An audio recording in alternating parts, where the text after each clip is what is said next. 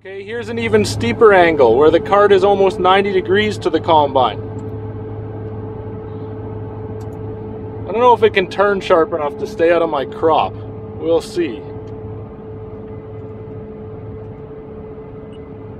There it comes.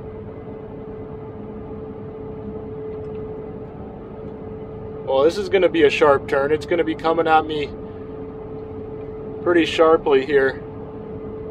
Forgive me if the video wobbles. I'm going to be watching the speed and really don't want to have an accident. Well, that right there is pretty impressive, if I do say so myself. Wow.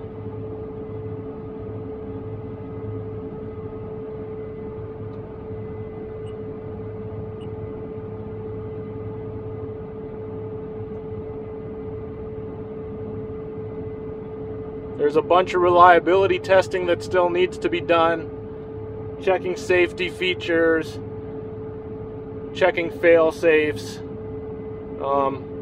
just general testing, a few more features added to my app, that sort of thing. But boy, I don't know.